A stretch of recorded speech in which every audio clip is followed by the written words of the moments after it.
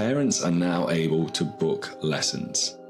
Welcome back to day 12 of building Duxa, our SaaS startup. It was probably about 2 weeks ago where I think I was up till about 3:15 in the morning trying to get this sorted and left not having done it. And last night was a slightly different. It was like 12:15, but it is done.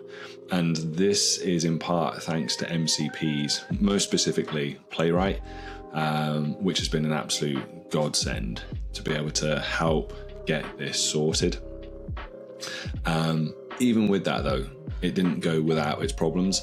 And I have over time got to kind of what I like to think of as 3 universal debugging commands. So the first one I have, and what you can see here, is the diagnostic command. And what that does is it looks for the problem in itself before jumping to solutions, and it prevents that, hey, let me just try and fix this randomly, which we know wastes so much time and so many tokens. So the second command, and what you can see here, is what I call the root cause command. And obviously over time, and you probably get this as well, is that you just end up patching things. It's like you're addressing the symptoms rather than actually trying to resolve the root cause and the actual problem. So this one goes some way to doing that.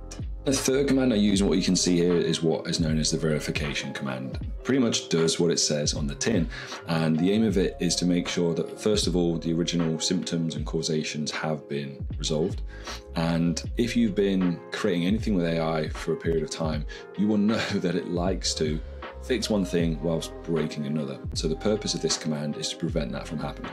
And that has gotten us to where we are now. We have an official working parent portal, and that means that parents can enter their email address, they get a 6-digit OTP, and that lands them into the parent portal where they can see sessions, book sessions, invoices paid. And most importantly, then they can now cancel these sessions, and you can see the notifications work. So the tutor and the client, which in this case is both me, gets an email notification saying that something has been cancelled or something has been booked. All in all, a very productive day.